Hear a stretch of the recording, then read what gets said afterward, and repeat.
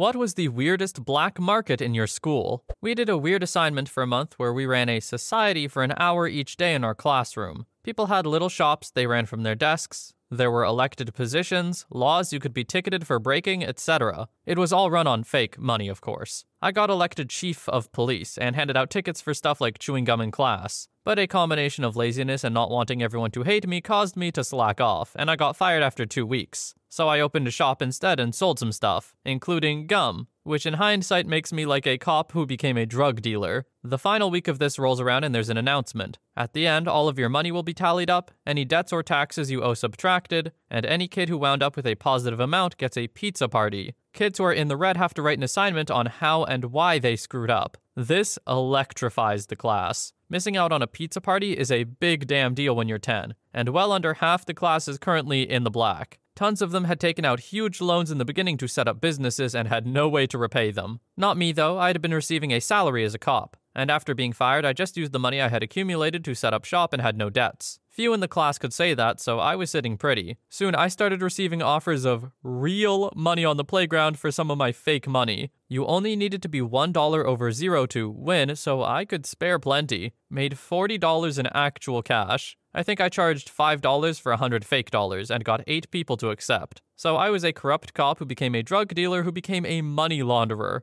And won. So I definitely learned a lot about how society works. Part of me wonders if the teacher knew about this. Because I guarantee there are cynical enough teachers out there that would be like, yeah, you know what? Fair play. It's how the world works. Seriously though, gotta be honest, it's a little bit of a weird assignment. I feel like something like this could cause a lot more problems than help, you know? Hey guys, we have a new channel where we go over very in-depth stories. Whether it's a Karen on the loose or a story about a mother's perspective on her husband throwing out their daughter's ashes. The link will be in the description. Make sure to subscribe to the new channel. Story 2. In early elementary school, we had a market for mud. Different groups of kids would claim areas around the school as their mud pit, and put their brand of mud in Ziploc bags to be traded with other groups for different bags of mud. We were the clay mud group, and I had about 3 kids in the muck scooping it into bags or running to the water fountain to get fresh water to make more mud on dry days. I would be the one to go make the deals with the other groups. We traded a lot with the gravel mud group, because clay mud and cement mud are both good for building or something, who knows. It made so much sense at the time. The principal and staff eventually stepped in to end it, because all the kids came back to class filthy every day, and giant holes littered every field and playground. The children yearn for the days of trade. This is why capitalism will fall. Story 3. This wasn't a weird one, but a genius one for a tween. A girl set up a little business out of a box of stationery, writing forged letters from parents. She had all different paper, pens and pencils of every kind, and could write in convincingly accurate tone for the content of the notes, depending on which kid they were for. She used different styles of handwriting and different styles of punctuation and language, too. She would even fudge up the spelling if she thought the kid's parents weren't great at it. She grew up to be incredibly educated. I look back and see that as her first moment of evil genius. It definitely suggested she would go on to brilliance one day, and she did. Story 4. Our middle school tried to start a reward program. It turned out to be a fail of epic proportion. Wolf bucks, named after our mascot. They were mini-sized dollars color-coded by value.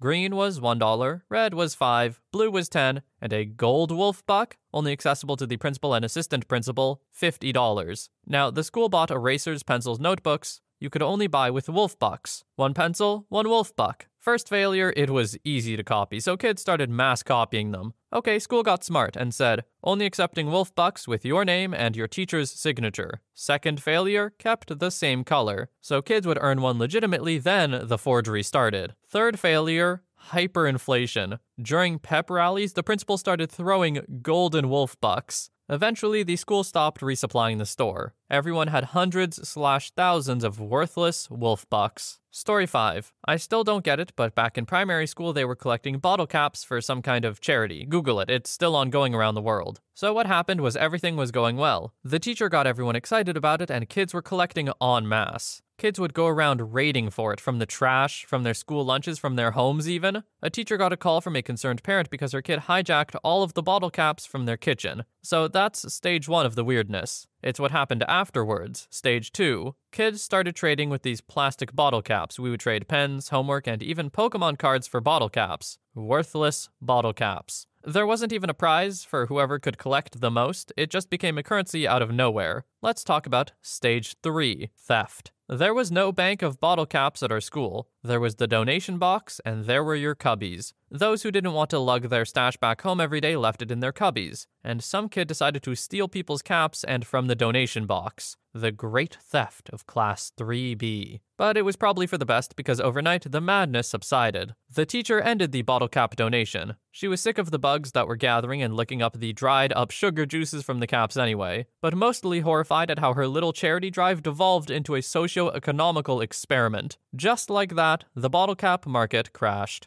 Just more fuel for the fire of the kids' yearn for trade, I'm telling you. They had no incentive to trade these bottle caps for anything like Pokemon cards, but they did. Pokemon cards have more of a tangible value than a bottle cap, but kids don't care about tangible value. They care about what's important to them, and what's important to them was bottle caps. Money is fake, remember that. Story 6. I organized the black market. My school banned Pokemon cards, so I made a new game with paper cards. I was drawing pretty well, so I folded a paper in 9, and it made pieces approximately the size of a Pokemon card and created a whole new game out of this. Sold boosters for 10 cents. Spent all my afternoons drawing cards for the school. Teachers eventually heard of it and couldn't ban it because it was still officially me distributing drawings. And then I started to do replicas of Pokemon cards. Like, people had to come and show me the proof after school that they owned the original card. I made a replica, and then the whole Pokemon card trading continued with paper replicas. Then after school, people made the real exchanges based on what replicas they exchanged during school. Now this is truly genius. I also tried making my own card game when I was super young because I loved those cards. But I was not a good artist at all, didn't go far. Sounds like OP here found a nice little niche and filled it. Story 7. Sharpened sticks. When we learned about cavemen, we decided it would be a great idea to create our own prehistoric clan. So we smashed rocks and used them to sharpen tree branches. Some of us were particularly keen on sharpening, and started to use walls as grindstones. They were able to sharpen about 6 sticks in half an hour and started exchanging them for berries during recess. Story 8. I think I was 16 when this happened, but basically a bunch of guys began printing paper that looked like contracts, with the top saying, soul contract. They would come up to some of the younger students and get them to sign the document to sell their soul for eternity, and would pay them $2 to $3, converting to USD. We had a good laugh when some of the students became worried they had actually sold their souls. Just goes to show that if the devil really wanted to, he could just show up in, I don't know, kindergartens, maybe a little higher elementary schools, and be like, hey kid, want to sell your soul? And then they would be like, yeah, absolutely, could I have $5? And he'd be like, yeah, and then that's that. Story 9.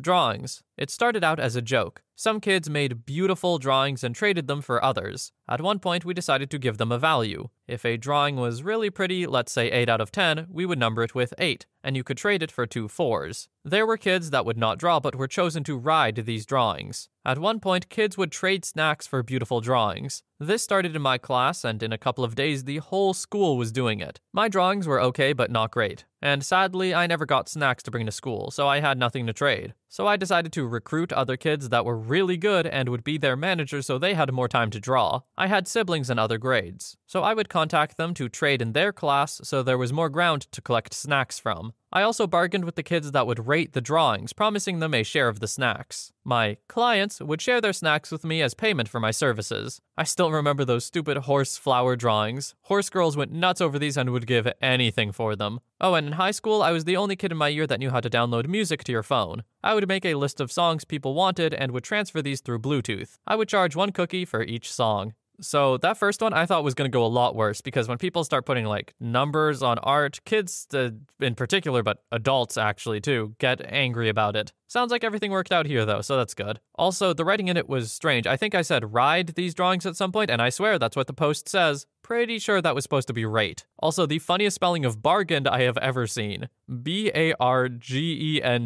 Now, not to rag on OP, they could be English as a second language, I just thought it was funny, and word wrong is the most eternal form of comedy in my opinion. Now, for the second part though, I kind of did something like this. When I was younger, I had a DS, and with that DS, I was gifted one of those custom games where you can put an SD card in. So basically, I could download games off the internet illegally and play them. What this also let me do is modify the games on my computer, and being relatively tech savvy, I did. In particular, Pokemon. Pokemon Diamond and Pearl had absolutely no mercy from me. I would cheat in shinies, legendaries, LOL level 100 with whatever moves people wanted, and I would trade them to kids at my summer camp in exchange for, I think, actual money, which, now that I think about it, sounds pretty suspicious. I probably shouldn't have been doing that. It was like hacking them in. But hey, I was providing a service and they were happy to pay. Hope you enjoyed your shiny Jirachi, Jared. Story 10. In year 10, I was able to gain access to a teacher's account on my school tablet, which allowed me to get internet access. I then realized I could open a hotspot which allowed other students to have internet access on their tablets. We weren't allowed to have cell phones. I decided to charge $10 a week for each student that wanted to subscribe for internet access, which I was distributing. I started receiving requests from students not in the radius of the hotspot. Thus, I figured out a way for users to SSH connect to my school tablet and use it to gain internet access. It was a mess, and the network became too slow, but I was still getting paid regardless. Best of all, the IT guy knew what I was doing, but he wasn't able to stop it, since the school only employed one guy to handle everything. Thus, he was too busy to do anything about it. Story 11.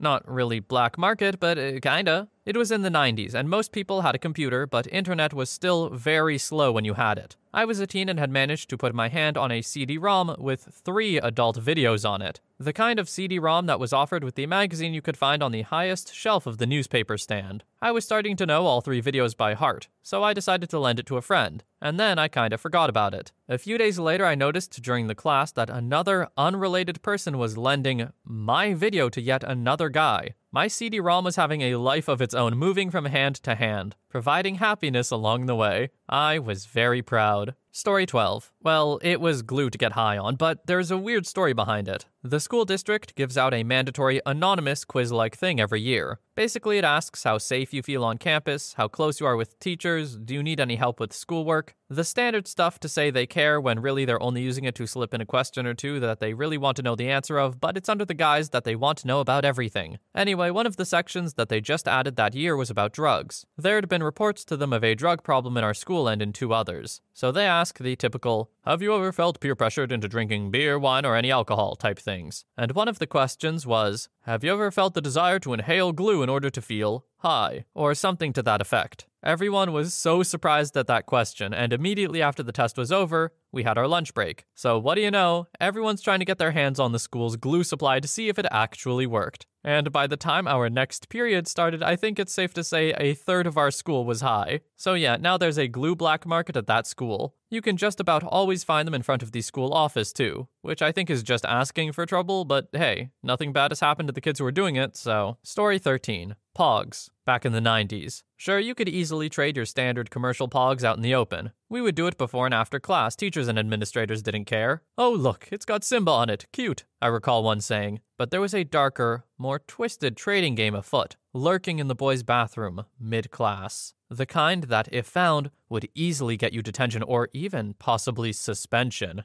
Doom Pogs. Doom Pogs were awful and awesome all at once. Circular cutouts from old adult magazines, gory grossness from Fangoria, creatively illustrated preteen brilliance like Bang Master and Miss Alfred's Kitty, written in marker over a picture of a cat, were just some of the devilishly deviant 7th grade wares you could find during emergency bathroom trips during 3rd and 5th period. It was quite a sight, and then just as quickly as it began, it all came crashing down. Not because of a slip-up by any one student, no. What killed the Doompog trade in our school was a sudden bursting in of the vice principal, who had to poop really badly but couldn't hold it till he got to the teacher's bathroom in the office. And there we were, caught red-handed. I really wish I could say it was Madonna's breast glued over top a yin-yang symbol that did us in that day, but the truth is, it was our own hubris and greed. And with that, the great Doompog trade died, or so they thought. Story 14. I wouldn't say it was weird, but my friend in high school had a prepper granddad waiting for Y2K. He literally had crates filled with cartons of off-brand cigarettes. So my friend would steal a few cartons, bring them to me, and I would sell them out of my locker. I would charge $3 a pack. He would get $1 and I would get the other 2. Or 50 cents for loose cigarettes, and we would just split that down the middle. I only kept like 6 packs in a pencil case. 5 whole and 1 open for the loose ones to sell. He would have the rest in his locker at the other end of the school, and I would just go refill as needed between classes or at lunch. One time, a teacher called the cops because I was acting suspicious. They pulled me out of class and brought in a drug dog to search my locker. I had just sold my last Lucy and pack like 10 minutes before that. The dog didn't find anything, but the cops went through everything anyway. When he opened the pencil box, there were little shreds of tobacco inside. He asked, "What's this?" And I said, "Well, it's a pencil box. I would guess probably pencil shavings." And he just shrugged and put it back. Went right back to selling cigarettes the next day. Oh, I would also trade one Lucy for a meal ticket. That's how our lunch system worked. And would also sell the meal tickets for $1 each and split that with my buddy too. OP, if it were anything but cigarettes, I would be proud of you. I just can't be that thrilled of the idea of high schoolers ruining their lungs. I know it's been happening all throughout time since cigarettes were invented, but still. Addiction starts young, kids. Story 15. Scissors. One day at school, I just stole some scissors to joke with my friends. Eventually, it turned into a thing, and me and my friends would do it at break for fun. But after a while, I had so many I decided to sell them as any 10-year-old would. After that, it all kind of faded out for a while. Then, one day, these 4 kids came up to me with a whole school bag of scissors. I brought the bag and then started to sell the scissors again. Eventually, like a week later, I literally had a whole enterprise of scissors, and I would sell and buy scissors to the rival scissors club at the other school and earn like $20 a day, even after paying my whole team. But after a solid 3 months, the teachers sat us all down, the whole primary school, and made all the scissors be returned. What do you mean, rival scissors club? I'm assuming just another group of kids doing the same thing at a different school. But it's still a weird concept, just a scissors club. Story 16. Hell man, you name it. Japanese adult content, weed, mixtapes, N-word passes, hard lemonade. There was pretty much nothing you couldn't buy if you could find the right buyer. There was essentially a smuggling empire in my high school. Me, I was more of a peddler of basic goods rather than the usual fence for contraband. My role gave me a degree of respect, I guess. I flew under the radar of the security officers because what's so suspicious about a guy with the general school material? Instead of the more exotic stuff from other people, I sold books, pens, pencils, erasers, answer keys, stuff that goes unnoticed. The gig actually got me quite a lot of money, because hey, it's still school and we need to learn. But no one said that you couldn't make the process easier. Story 17. When my daughter was 9, I got a call from her school for an emergency parent-teacher meeting. I went to the school with my wife and met my ex-wife at the school because this was apparently a big deal. The teacher and principal presented us with the information that my daughter had been the ringleader with a number of other girls in organizing a fight club between the boys in her grade. My daughter had meticulously drawn out standings charts, kept the win-loss records from each recess period, and kept bios including quotes on each participant. She kept track to make sure that boys of similar fighting ability weren't paired with others who couldn't keep up. The winners at the end of each day got a kiss from the girl of his choice. She also kept track of who got the most kisses, which none of the others had thought of apparently, in order to keep something on the popular girls. She also offered betting odds and ran that on the side, betting in money and candy. This had been going on for almost a month. I was impressed, astonished that she had done all this work and had been so meticulous about it. The school employees and the ex were somewhat less impressed. We settled on 3 weeks of in-school suspension and she got moved into a more advanced math class. This was 13 years ago. She's just finishing her honors BA this year and is looking at her master's in the fall. I still reference the Fight Club occasionally and am still proud. I gotta say, I respect the hell out of this girl. I get that it's probably not a great thing, but it's like, what was it, middle school? Hold on, I'm looking. Yeah, she was 9. It's like elementary school. These boys weren't seriously hurting each other. And if there's a bunch of people around watching, I'm sure someone would step. No, I shouldn't say that. Kids are kind of ruthless. But there was no mention of like kids getting seriously hurt being the way they found out, so maybe it wasn't that bad. The whole kisses at the end thing, that's a little strange. But hey, it's a entrepreneurial spirit, I suppose. And a bit of like a cartel leader thrown in there too. Story 18. The dude who sold our fake IDs was really committed to his work. He made state and college licenses, carried around 2 metal rings with samples of all the stuff he could make, using Britney Spears from the Hit Me Baby One More Time album as the photo. He would also give you the ID in a white envelope. I had a rush order once and he had a standard rate for that. Ended up picking it up from him at home on the other side of the city. Dude was on point. I think he ended up being an interior decorator. Story 19. Neon color gel pens. So back in 98-ish, my school got these Bic neon gel pens and black paper. Index cards, sticky notes, and notebooks. Well, for maybe not so obvious at the time reasons, teachers hated this. So immediately there was a ban on all neon pens and black paper. And what happens when you ban something? Well, it started with just a few kids that had the cool parents who would still buy them these. By a month's time, these kids turned into dealers. Soon it started looking like the crack epidemic. Kids were going around robbing each other. The addicts were checking trash cans for empties. Gang colors, whether you were like hot pink, lime green, blaze orange, etc. Seen some real heavy stuff that semester. But like, what would the kids do with these neon Bic pens? Because you couldn't do any assignments with just for fun. If it's just for fun, why did the people hate it? People being the teachers and stuff. I feel like I'm missing something here, but it's true. Anytime anything is banned in school, it immediately becomes a hot commodity, so fair enough. Anyway, thank you so much for watching. I hope you had some fun along the way. I hope you have a wonderful day or a night wherever you are, and I'll see you in the next one.